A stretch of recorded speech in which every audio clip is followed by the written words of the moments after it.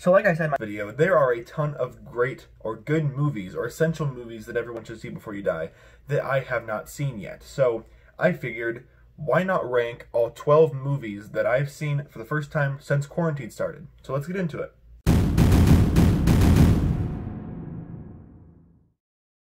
Now before we get too deep into anything, I just want to preface a few things first. A, I don't hate any of the movies that I've seen thus far.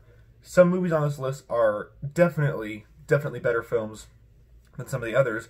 I'm just saying that I liked and I at least enjoyed every film on this list. And two, obviously, this is my opinion. It doesn't have to match your opinion. That's the great thing about movies, is that we can all have different opinions and talk about them in a civil manner. So obviously, this is just my list. It doesn't mean it's the right one. It just means it's mine. So with that out of the way, let's get started.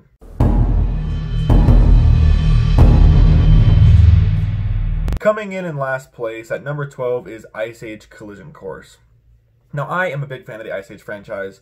I didn't have very high expectations going into this movie, so maybe that's why I enjoyed it a little more than I thought I would. Obviously, it is probably the worst Ice Age film, and the problem I have with it is simply series fatigue. I think the original Ice Age trilogy, 1, 2, and 3, the original, The Meltdown, and Dawn of the Dinosaurs, is a very solid trilogy of animated films. I just think they should have stopped there. If I'm being honest, they could have stopped at 1, and it would have been fine. I might be in the minority here, but I think the first Ice Age is an animated masterpiece. I think it's one of the greatest animated films ever made. I absolutely love it. I can't watch it without tearing up. But you just get so tired of seeing the same things over and over again. They try to change it up, but in the end, it's just the same thing over and over again, and it got kind of tiresome. Obviously, the cast is still good. The animation was gorgeous to look at, but it comes at number 12 just because it was a pretty shallow film.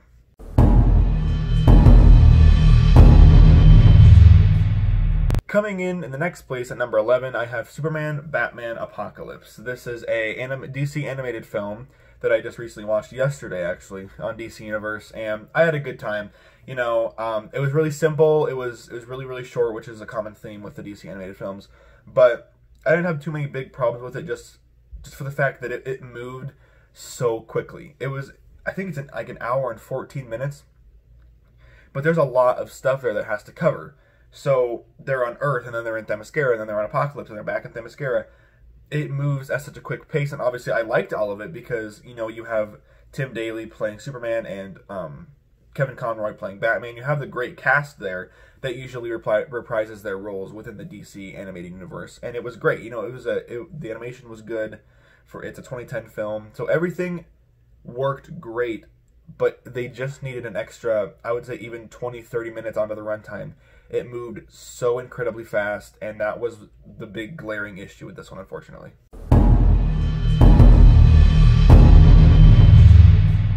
At number 10, we have Matrix Reloaded. Now, as you'll see later on in this list, I also watched the first Matrix for the first time since quarantine started, and I think the first Matrix was fantastic, but this movie, like I said at the beginning, I enjoy all these films on this list, thankfully, but this one just felt off.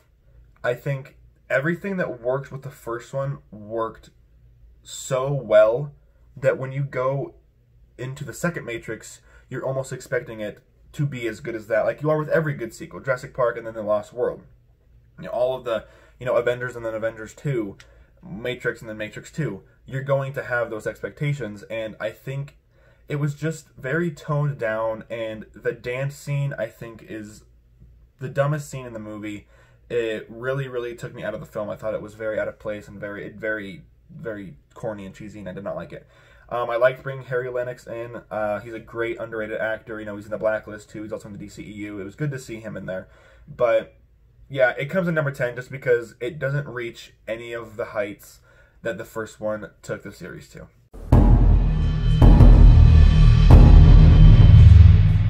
Coming in at number 9, we have Solo, A Star Wars Story. Now, I am a massive fan of Star Wars, so it was kind of surprising that I hadn't seen Solo before this past couple months, and the simple fact is, I wasn't interested.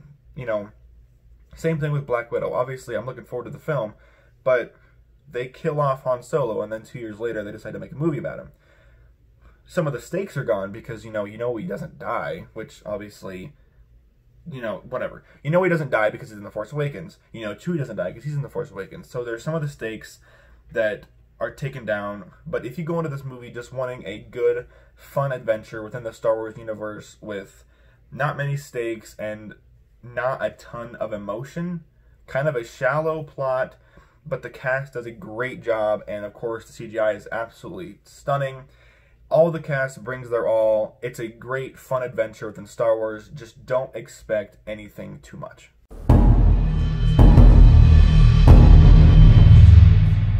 Coming in at number 8, we have Split. Now, I recently watched the entire Unbreakable trilogy, Unbreakable, Split, Glass, within the past couple weeks, actually, or like the last 2 weeks. I watched all 3 of them back to back to back.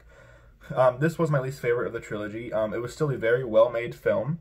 I'd probably give it a 3.5 out of 5, probably. It was very, very good, and obviously James McAvoy carries the film. Him and Anya Taylor-Joy, their chemistry is spot on, and both of them, they're such talented actors, and I'm glad that Anya Taylor-Joy is finding more work because she deserves it. She's a fantastic actress. And obviously James McAvoy is too, and he proves it in this film by having so many different personalities. You guys all know the premise. The girls get kidnapped, blah, blah, blah. And I have 2 big problems with this one. One, the 2 other girls that are there with Anya Taylor-Joy are trying too hard to act.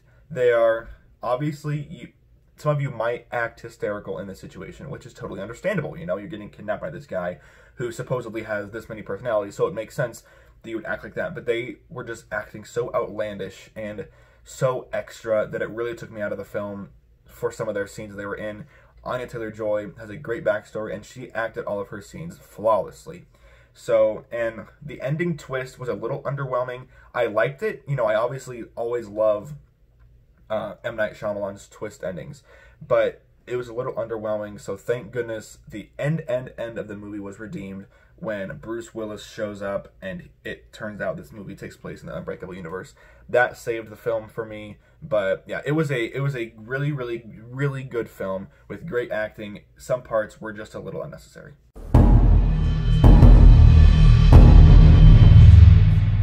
Coming in at number 7, we have Superman Returns. Now, this was actually my favorite Superman film for a while. I watched this, I think, at the very end of March, so it's been a while, but I recently rewatched it, and I love it. I think Brandon Routh is an exceptional Clark Kent and a great Superman.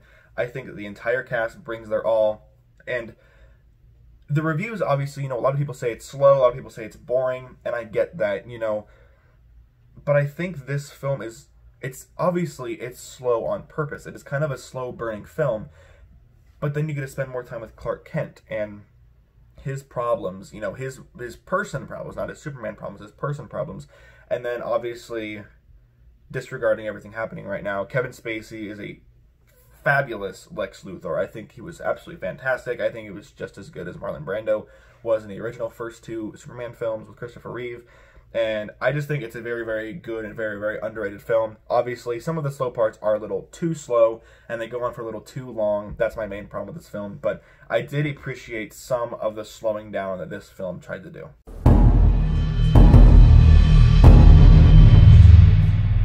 Coming in at number 6, we have Armageddon. Now, I fully intend and plan on releasing a full-length review of this film in the coming weeks. And I couldn't believe that I had, neither could my uncle. He couldn't believe that I'd never seen Armageddon. So we watched it for the first time. It was on HBO. Thankfully, I didn't own it. And I just had a blast. I don't even really have any major flaws with this film, just for the fact that it's not emotionally shallow, because there are a lot of emotional points in this film. It's just, it doesn't do anything to switch, you know, it doesn't change the formula or anything, which I can give it credit for. But it's just a fun, if you turn your brain off, it's just a fun ride. You know, the entire thing is just a blast. Everything from the characters and their chemistry, them going up into space, and the space shuttles flying 2 feet apart and somehow not hitting each other. I thought that was a really funny part. My dad and my uncle were really, that was really funny. Them going up to the asteroid and planting a nuke and blowing it up. The whole thing is just extremely ridiculous. But if you just turn your brain off and you just sit there with your snacks and your drink and you have a good time, I think you will really, really enjoy it. I loved Armageddon.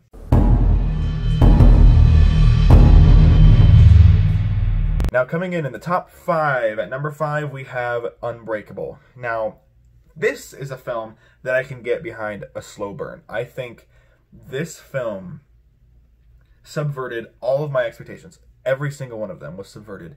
And I love it for that. I think Unbreakable is a brilliantly made film. From here on out, this is where I think all of these films are not perfect. Maybe number 1 and number 2 are perfect, but they work so well, and everything about this film, in my opinion, works. Obviously, a lot of people think it's boring. A lot of people aren't a fan of the slow burn, and that's fine. You know, a lot of people can't sit down for an almost 2-hour film and have all their expectations subverted. You know, it is a slow burn. I'm not going to say it's an action-packed film. It's not. But when Bruce Willis obviously brings his all, and the drama between his son and his ex-wife or wife, whatever they're trying to do, and when he finds out superpowers, and then he meets Mr. Glass, the film is just fantastic, and it's a great, great introduction to the Unbreakable trilogy, and I absolutely love this film. Now, this may be a little unpopular, but coming in at number 4, I have Glass. Now, there's a simple reason I put Glass above Unbreakable. But let me say something first. Number 1, I think the dialogue in Unbreakable is better than the dialogue in Glass. I think some of the action scenes in Unbreakable are better than some of the action scenes in Glass. I think the screenplay, the script, is better a lot of the times in Unbreakable than it is in Glass. But the simple fact is, I am a sucker for trilogy endings, and they have to be good. Like Return of the King. I know that a lot, like Fellowship, I think a lot of that movie is better than Return of the King, but the simple fact is, same reason I like X-Men 3 and Spider-Man 3 the most, is that it closes off the trilogy so well, and that's not easy to do. In movie 1, you have to introduce everything. 2, you just need to carry everything over from 1 to 3. It's like, it's the middle chapter. 3, you have to finish it in a satisfying way. And did Glass? Absolutely it did. When I first got done watching Glass, I did not like it at all. I did not like how they treated certain characters, how they handled certain things. I was like, there's no way that's real. There's no way Shyamalan just did that. But the more I thought about it, and the more I watched these scenes unfold, when you see David Dunn's son, and then you see Anya Taylor-Joy's character, and then you see Elijah Glass's mother, and you see them come together, and you're like, oh, you see what they were trying to do. Obviously, the scene that comes before that is very, very sad. But I thought the ending was so brilliant because it took everything that we thought we knew, and it crumpled it up, and it threw it over our shoulders, just like Luke did in The Last Jedi. Those are our expectations. Crumple them up, he threw them behind his back, and Shyamalan took us all for a ride that I will never, ever forget.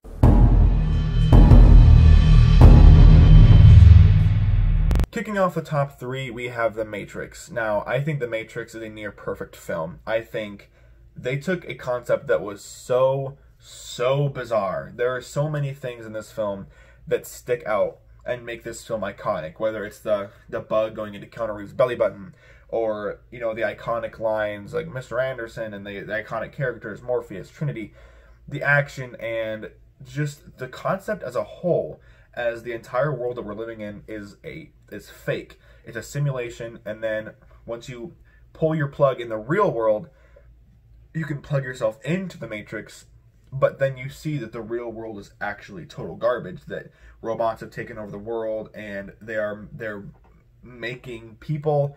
It's just so outlandish.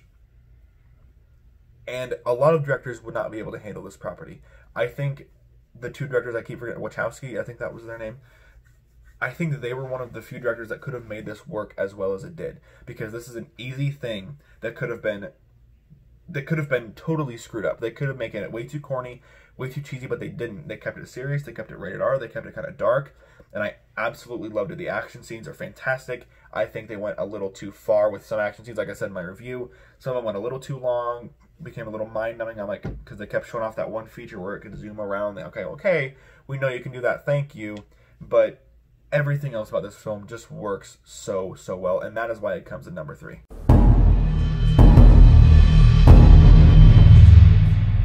Coming in at number 2, we have one of my favorite sci-fi films of all time, and that is Inception. I think Inception is a near flawless film. I don't even have really any complaints with it, whether I think it could be trimmed down by 5 or 10 minutes. I think it starts dragging in the end just a tad, but and there are some scenes in the middle that I think could be shortened or taken out entirely. But I love this film. I've watched it maybe 6 times in the past few months. This was one of the only films I woke up one morning, I'm like, you know what? I'm going to watch Inception because I've never seen it. And my friend at school told me it's good. So I turned it on and I watched it. And I was like, I sat there probably for 10 minutes in my bed thinking, what did I just watch? What was the ending? Is he dreaming? Is he not dreaming? Blah, blah, blah, blah. So I was like, okay, I'll watch it again. I never do that. I can't recall a single time except watching Inception that I said, I'm going to watch it again in the same day. I never watched the same movie twice, maybe in a month, because I get tired of it. But I wasn't tired. I'm still not tired of Inception. I could watch Inception every single day. I think it is a fascinating ride, and Christopher Nolan takes you on a ride that you will never forget. The characters are all so diverse with their personalities and how they portray their characters, and everything just works so well in this film. I think it's a near flawless movie, and that is why it comes in at number 2.